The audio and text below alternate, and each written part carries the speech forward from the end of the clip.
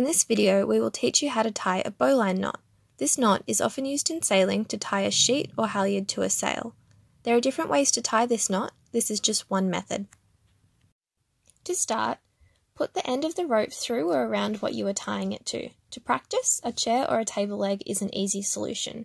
We've used a pulley here, just for the sake of an example. Make sure that you give yourself enough length to tie the knot. For this way of tying, we will be holding the end of the rope in our left hand.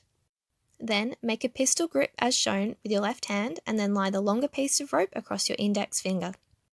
Then twist your hand over so it forms a loop and pinch that loop with your right hand. Now we're going to call the end of the rope in your left hand the rabbit.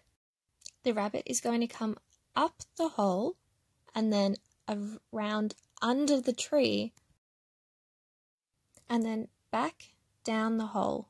Now to secure your knot, hold the rabbit and pull the tail. Now let's try that again a little faster. So step 1, pistol grip. Twist and pinch step 2, and then your rabbit, it comes up the hole, around under your tree, back down the hole, hold the rabbit and pull the tail. And there you have a bowline knot. Don't forget to practice it regularly.